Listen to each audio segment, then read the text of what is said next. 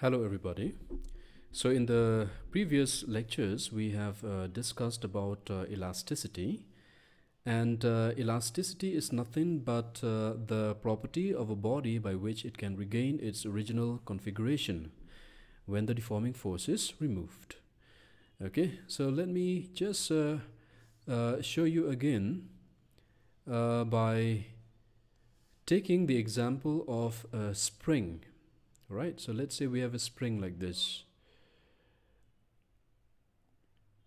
Okay, so that is a spring. Now this is an empty spring in which you don't have any load attached to the spring. So we know that if we pull the spring downward, okay, by attaching some load, let's say we have a small load out here. Now this body will have a weight, and the weight of the body is acting downward. So the weight will pull the body down, all right? And because of that, the spring will stretch. Yes or no? It will stretch. Let me count 1, 2, 3, 4, 5, 6. So now it will stretch 1, 2, 3, 4, 5, 6. So the body will come a little bit down here. Understand? So it is understood from logic that the bigger the mass of the body, the more will be the stretching of the spring. Okay. Now what will happen if we withdraw this body, if we detach this body, if we take it out from the spring? This point is where there is no body. So that is the position where the spring comes. Okay, it comes up to that level. Let me just draw this level for your understanding. So let's say this is the level that the spring comes when nothing is attached to its end. But when a small body is attached to its end, the body comes to this level. The spring, it stretches by a small amount. Okay. Now, if you take out this body, if you detach this body, do you agree or not that the spring will go back to the same level A? Let's say this is level A and this is level B, right? It will go back to the same level A. Why does that happen? Because there is a force acting opposite to the deforming force called the restoring force, Fr, right? So the role of the restoring force is to bring back the original configuration of the spring. So this is true for all elastic bodies. I've just shown you an example using a spring, but that is true for all elastic bodies. Okay, it is true for a rubber band, it is true for a rubber, it is true for an iron wire also. Got it? Now let us do one thing. Let us attach a bigger body. Do you agree or not that if you attach a bigger body, since the body now will be heavier, the spring will go lower? Yes, so now the spring will stretch some more. Okay, so let's say now the body is a bigger body. Understand? So the deforming force, which is the weight in this case, the deforming force now is larger. Understand? But if you take out this body, if you detach it, the spring will again go back to the same position A. Why? Because the spring is still elastic. All right. Can you do this to an infinite, to a body of infinite mass? What will happen? Suppose you have a very large body. Okay, you have a very large body. So do you think that the spring will always regain its original configuration, however large the body is, when the deforming force is withdrawn? That is the question. So it is found that if there is an upper limit, in which the spring will not be able to regain its original configuration. Okay, there is an upper limit. Beyond the limit, if you stretch further beyond the limit, the spring now will be permanently deformed. Understand? Now it has the property of plasticity, not elasticity anymore. Are you getting the idea? So that upper limit of the deforming force, the maximum limit of deforming force Beyond the limit, if you exert more deforming force, then the spring will not be able to go back to its original length.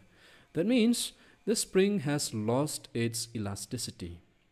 I think that is clear. Yes or no? If you wear your elastic shorts or pants, all right.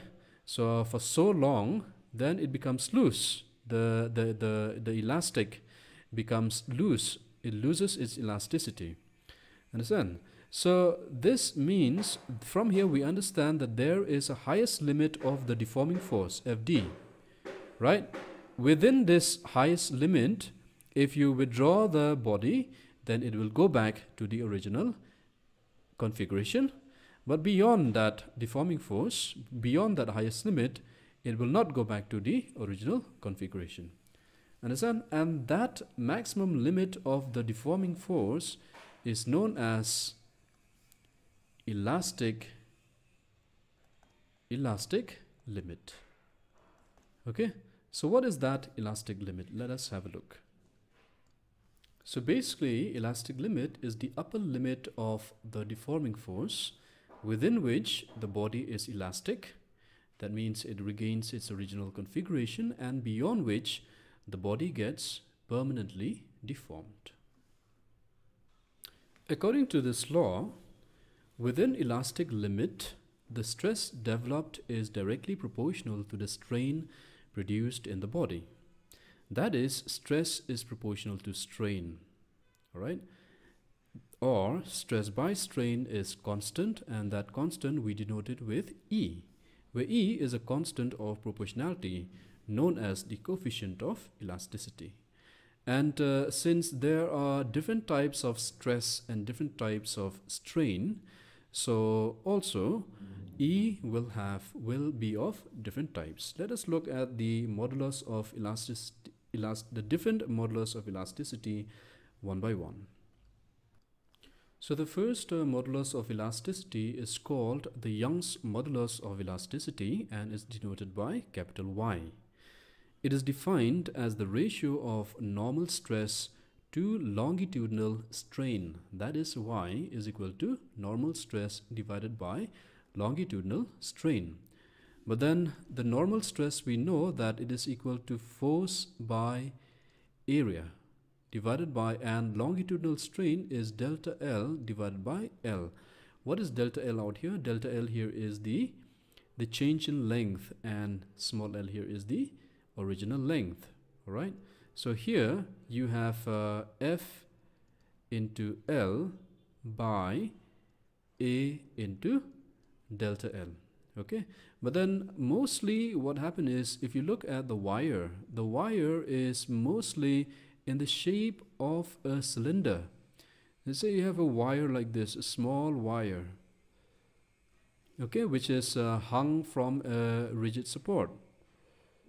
Okay, something like this. Now if you look at this end of the wire here, this is like a small cylinder where it has a small area of cross section out here. All right, so there is a small area of cross section out here, and this A here is actually the area of cross section of this wire. And the area of a circle, we know very well what is the area of a circle. That is pi r square into delta L, since area of cross section is pi r square. All right, and what is r here? R here is the radius of the wire. What is the unit of the Young's modulus of elasticity? So obviously here the longitudinal strain has no unit, so therefore the unit of Y will be that of normal stress, and its unit is how much? Its unit is Newton per meter square, or Pascal. Okay, so that is the first modulus of elasticity. Let us go to the second one. The second modulus of elasticity is known as the bulk modulus, number 2. Bulk modulus of elasticity. This is denoted by K. Okay, let's do one thing. Instead of going to the bulk modulus now, let us first discuss, uh, we'll talk some more in detail about the Young's modulus. Okay, we will do this number 2 in a while. All right, so Young's modulus, we have seen that it is nothing but the ratio of the normal stress to the longitudinal strain, and we obtained the expression of the Young's modulus. That's the expression. Okay, so let me put this inside of a box.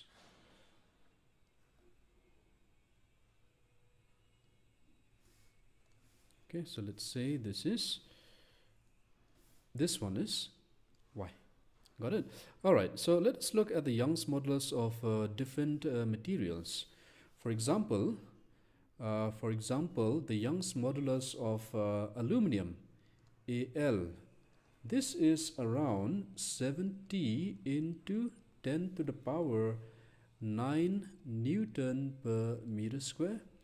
Young's modulus of copper, this is around 110 into 10 to the power 9 Newton per meter square. Young's modulus of steel, this is very large. It is around 210 to the power 9 Newton per meter square. Young's modulus of wood, this is around 13 into 10 to the power 9 Newton per meter square, etc. Okay, so one thing we should note that Young's modulus of elasticity is involved only in solids. That means liquids and gases does not have Young's modulus of elasticity. And another thing, the greater the Young's modulus, the greater the value of y, let's just put it that way. Okay, the greater the value of y, more elastic is the body. Okay, so if you look at this these values out here, steel is more elastic than copper, copper is more elastic than aluminum, so on and so forth. Is that clear? Okay, so now let us go to the second one, which is the bulk modulus of elasticity.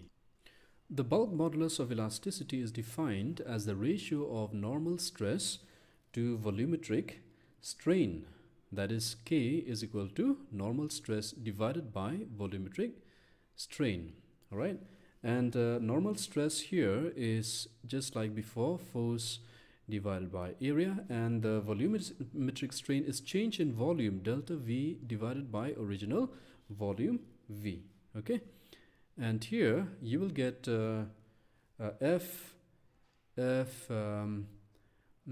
by A, then you'll get a V out here, and you'll get a delta V out here. All right, now what is F by A? F by A here, we can replace this by pressure P. Okay, so basically you will get PV by delta V. Now in this particular expression, you have to introduce a minus sign out here. All right, now what is the meaning of this minus sign? You see here, if you have a body, let's say a body like this, and what you're doing to this body is you are applying pressure in all directions, from all directions. Okay, I'm just drawing. Okay, let us draw some more.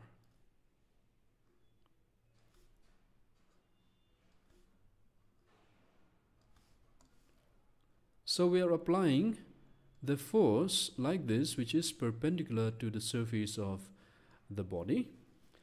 So because of that, what will happen? Imagine this to be the original volume of the body. So if you press in all directions like this, do you agree or not that the body will now become smaller in size?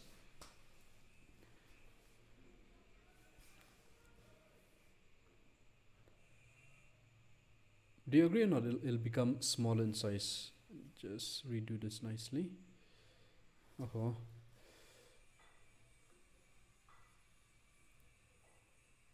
something like this. Okay, so now this is the new volume of the body. All right, that's a new volume of the body. And what is the change in volume of the body? The change in volume is this part. This part is the change in volume of the body. You see, that is what? Delta V. So if you press the body from all sides, from all directions like this, the body reduces in its volume. It becomes smaller. The greater the pressure that you apply, the more it will reduce. You understand or not? So as you increase the pressure, the volume decreases. So that is the reason why we put a minus sign out here. Is it clear? So this is the expression for the bulk modulus of elasticity. Okay, and again, what is the unit for bulk modulus? Bulk modulus, it has the same unit as the normal stress, which is Newton per meter square. All right, now this bulk modulus, let me write a note. Okay, the bulk modulus is involved in solids. It is involved in solids, liquids, and gases. Okay, that's one thing. The value of bulk modulus and Young's modulus for a perfectly rigid body. So the value of Y and K for a perfectly rigid body is infinite. All right, so let us look at the various values. The K for let's say aluminum here, this is 72 into 10 to the power 9 Newton per meter square. K for copper is 140 into 10 to the power 9 Newton per meter square. Bulk modulus of water, this is 2.2 into 10 to the power 9 Newton per meter square. Bulk modulus of gas, this is around gas or air, this is around 1 into 10 to the power minus 4 Newton 10 to the power minus 4 Newton per meter square, so on and so forth. This is at STP. And the third modulus of elasticity is called the modulus of rigidity. It is defined as the ratio of tangential stress to the shearing strain. It is also called the shear modulus of elasticity. It is denoted by eta. So eta here is tangential stress divided by the shearing strain. And we know that tangential stress is given by F by A. And shearing strain is already obtained before delta L by L. So this is the expression for the modulus of rigidity. And what would be the unit of modulus of rigidity? Same as the unit for the stress, that would be Newton per meter square. All right, so a few notes out here. The modulus of rigidity is involved with solids only. Okay, so that means liquids and gases, they do not have the value of eta. All right, and the modulus of rigidity of an ideal liquid is 0.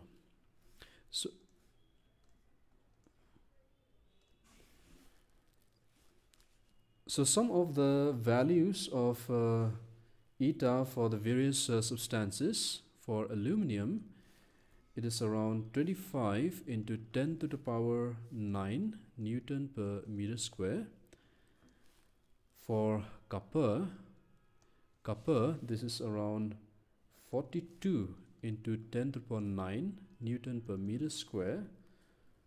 For steel, eta for steel, this is around 84 10 to the power 9 Newton per meter square. For tungsten, This is around 150 into 10 to the power 9 Newton per meter square. All right, so those are the three different moduli of elasticity, and you have to learn them nicely. Thank you.